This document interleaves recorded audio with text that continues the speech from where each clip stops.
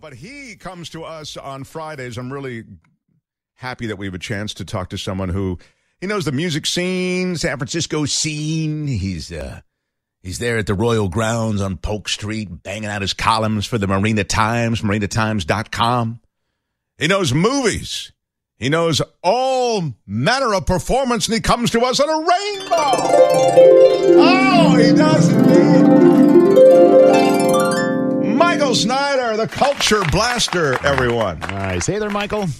Hey, greetings. Mark, Brett, John. It's like the old Kingston trio, Nick, Bob, and John. But it's, boy, that is a... Wow, that's a reference I don't even get, but I respect it nonetheless. They had a big hit. Yeah, go ahead. What? They had a big hit back in the day called Tom Dooley's Super Bowl. What Super Bowl? It's Valentine's Day weekend, baby. Is that a thing, by the way? I think Valentine's Day is Monday, but it's Valentine's Day weekend. Yeah, you got to prep for it. Love is in the air. Like Brett's procedure Monday. You got to prep for it. You know, Mark, everybody always talks about the hearts and the flowers, but what about the bleeding and the thorns? That's what I'm asking you, pal. Yeah, there's a downside, isn't there? Better to have loved and lost, right, though, Michael? Yeah. I actually wrote a very timely column about that very thing, and you can read it online in the current Marina Times at marinatimes.com.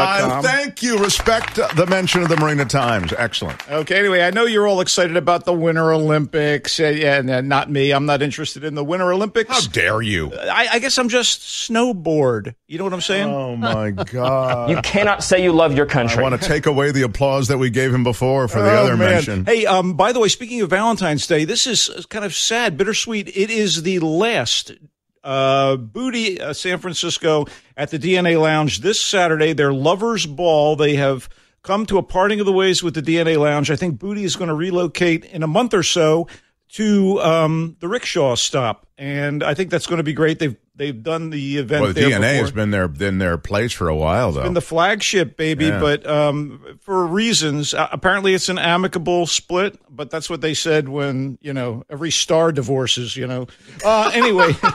By the way, Booty is great. Michael took me to a bunch of them, and it really is awesome. So if you can get to the DNA Lounge for their big finish, at least at DNA, do it. It's really worth it. It's a lot of fun. Mashup madness, everybody. It's just good fun. We had our where I interacted with the transvestite. Remember the transvestite conversation we had? Those were drag queens, my friend. Call them what they are. Oh, okay. They don't call. I'm sorry. Yeah, you're right. I'm sorry. I really do. I should just be quiet on that stuff. But it was cute. It was still cute. It was Michael showed up just in time. Anyway, that story for another time. What do you have for us today? Hey, let's talk briefly about some TV things that have just knocked my socks off. One in particular, Reacher on Amazon. John Wick better watch his back. Reacher is a pretty cool character with the body of a king-sized World Wrestling Federation star. Who is that guy? Fists of Fury. And the occasional headbutt. And he has the observational skills and analytical brain of Sherlock Holmes, and he has the taciturn nature of Clint Eastwood's Man with No Name. Hell, John Cena better watch his back. Alan Ritchson, who played Hawk on the DC Comics TV shows, has himself a star-making turn as an ex-military hero and crime-busting MP named Jack Reacher. And this is based on the popular novels by Lee Child.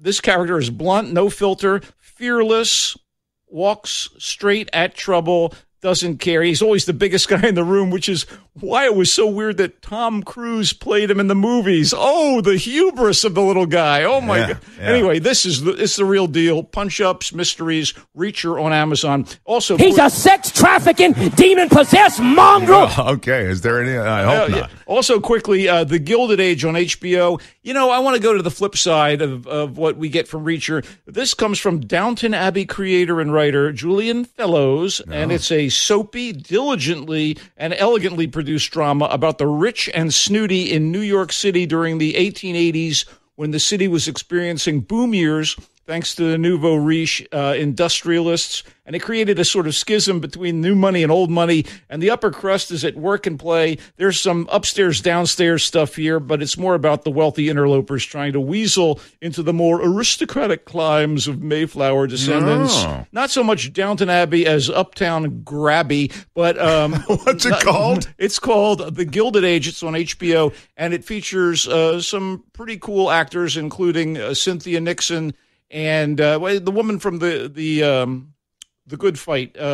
She's a fine actress. Google it. Yeah. Margulies. Anyway, was it Julianne Margulies? not Juliana Margulies, not the other woman. The other woman. Google it. Okay. Yeah, Christine let's Baranski. Google it. Christine Baranski. Christine Baranski. Oh, Thank yeah. you. And one of the three Meryl Streep daughters who doesn't use the name of their father, like Mamie Gummer and Grace Gummer, who, of course, are little mini Merles. But this one, I think her name is Louise Jacobson, but she's fine. If you close your eyes, it's like Merle's there. No, anyway. By the way, just a moment, Chris, if you would please. Taciturn, it does get a ding. Please. Hubris gets a ding. Oh, no. And Schism gets a ding. Please. Ouch.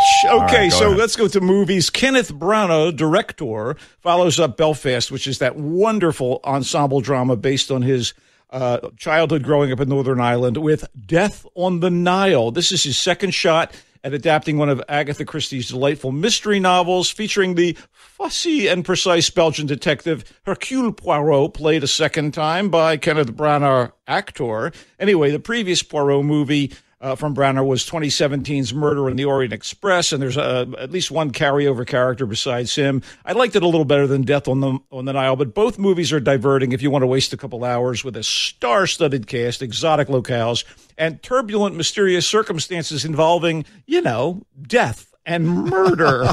Anyway, these Christie adaptations come around every decade or two, don't they? And this is our decade's version of it. What was the original Death on the Nile? Who was in that? Or what was that? I don't know, but people died, and it was on the Nile. but there's been a couple murder on the Orient Express. Can you let him finish, sir? I'm sorry, I just had a question. Anyway, All this right, one, like Branagh's Murder on the Orient Express, is like masterpiece theater grande. You get a cast led by Branagh, whose Poirot is on an Egyptian vacation and invited to a wedding of some beautiful people he knows, then trapped on a party boat. It's cruising down the Nile, and then various folks start dying, and he has to solve the mystery. Straight up right in, no problem. The cast includes Gal Gadot, Annette Bening, Wow. Armie Hammer, Letitia Wright, Rose Leslie, Sophie Okonedo, Russell Brand, Jennifer Saunders, and Dawn French. Suspects all. Wow. They're panoramic I vistas. hope Gal Gadot didn't do it. I love her. Well, there are some wacky accents here, and I don't know that Poirot's especially. That Belgian accent, yikes, you could cut it with a cheese knife. But in any event, there's also some World War I backstory to Poirot, which I don't think was necessary, but it's polished and flows along. Nice to see Russell Brand and the comedy team of French and Saunders on board. Here's what I'll tell you. Belfast is a much better movie from Kenny B, but Death on the Nile is entertaining, lushly appointed, chock-a-block with accomplished thespians, a little languid, and the sort of movie you might drift off to sleep while watching if you start at home too late in the evening once it gets to a streaming service on HBO, but for now it's in theaters. It was great. I loved it. Okay. Well, by the way, languid is definitely a ding word. Thank Always. you. Okay. Well, they've cranked out another Liam Neeson thriller, Shock of Shocks. It's called Blacklight, and this one has been released in the dead of winter and falling victim to the law of diminishing returns. Poor script, phoned-in performances from Neeson as an FBI fixer tasked with saving compromised undercover agents who are in too deep, and an equally blah performance by Aidan Quinn as his ex-soldier pal turned FBI boss. When our hero learns of the possible conspiracy jeopardizing democracy. Boy, that's a stretch, huh? He goes into action, and he goes into action gingerly. I mean, the man is 69 going on 70. Look, it's not a Neeson movie if he doesn't croak out, "Give me back my daughter," at some point. Well, if there was any question about him getting long in the tooth, this time it's, "Give me back my granddaughter." And yes, he still has a certain set of skills. I know you're thinking it's the ability to chug a half gallon of Metamucil, but no, in Blacklight. I get it because he's older. His character has OCD. He has OCD. He's Agent OCD of the FBI. Anyway, he uses it to kind of divert the bad guys and thwart them. Look, it's a little different, and I doubt if Blacklight's going to end up in the black. It's pretty weak sauce, but Neeson has been cranking these out. I mean, yeah, that's his real special set of skills, is cranking out these movies. The Marksman, The Ice Road, Honest Thief, they're flawed, but considerably better than this one. And The Commuter from 2018 was pretty good as they go. This is in theaters, but I'd wait for streaming, and then I'd watch The Commuter instead. All right. Okay. Wow. I don't think you should apologize for how you feel. Okay. All right, Marry Me teams Jennifer Lopez and Owen Wilson. What an odd couple. Opposites kind of attract. It's a tried and tired rom-com with, I guess, processed American Idol era music, inclusive modern trappings, and some elements cribbed or inspired from J-Lo's real life. Get this. It's also forgettable piffle. It could have been much worse. I know that's not a ringing endorsement, but the idea that this pivots off of J-Lo's real love life with a failed marriage to a fellow Hispanic pop singer, that being Mark Anthony, and a bounce back to a genial white leading man beau, Ben Affleck, gives us a bit of, are you ready? Frisson. Anyway. Oh, my God.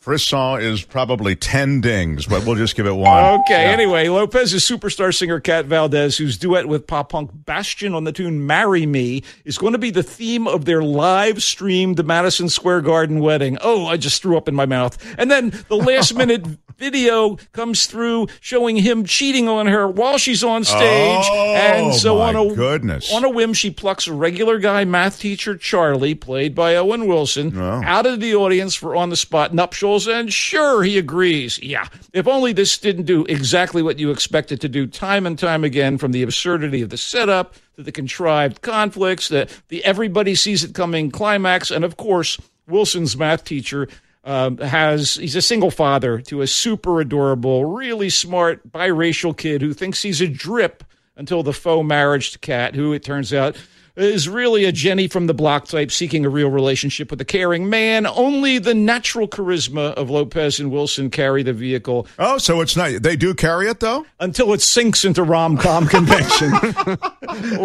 Latin pop I spoke too quickly. Can you let him finish, sir? Okay, Latin sorry, pop star Maluma plays the charming bad boy. Superstar Sarah Silverman is Charlie's one supportive friend, a lesbian guidance counselor at the same school where he teaches and where the daughter is a student. As rom-coms go, this one should. Anyway, Marry Me, directed by Kat Quaro, is better than the horrible Geely that co-starred J-Lo and Affleck. That's right. That's not saying much. This is in theaters and streaming on Peacock, which reminds me that there's sniveling, pandering Jimmy Fallon as himself hosting J-Lo's character on NBC's Tonight Show. Corporate synergy at its most nauseating. Mm-hmm. Hey. Wow. It was wrong, it was stupid, and I'm trying to be a better person. Sounds like an apology is required at the end of it. Okay, really quickly, I want you... That's in theaters, you're saying? It is. Okay. And on Peacock. And it's called Marry Me. Marry Me, but please don't. Anyway, I want you back as a little gem of a rom-com that does get it right, even as it plays with conventions of the genre. It certainly benefits from the effortless comic skills of its two leads, Charlie Day and Jenny Slate, as Peter and Emma,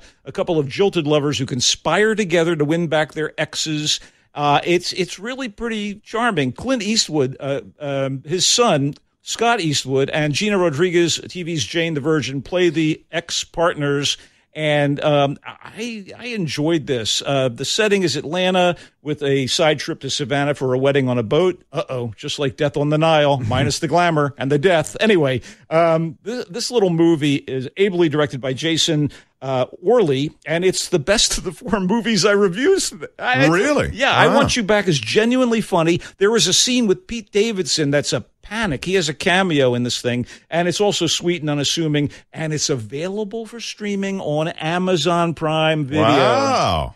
And it's called I Want You Back. I do. All right. Oh, never mind. Marry Me, I Want You Back. I'm so confused. His favorite, I Want You Back. Marry Me, he said, miss it. Divorce it before you even commit. Black Light, which is the Neeson thing. Not so much. Death on the Nile. Cool diversion is my sense of what you felt about that. It's okay. Yeah, not anything to get too excited about. You love Reacher on TV. That's is it streaming on Amazon, baby? Amazon. And The Gilded Age. I enjoyed it on HBO. Like it's a weekly drop every Monday. Check out. I should say the mashup, booty mashup at DNA Lounge this weekend, because it's going to be the end of it. And then it moves to another venue, right? Yep.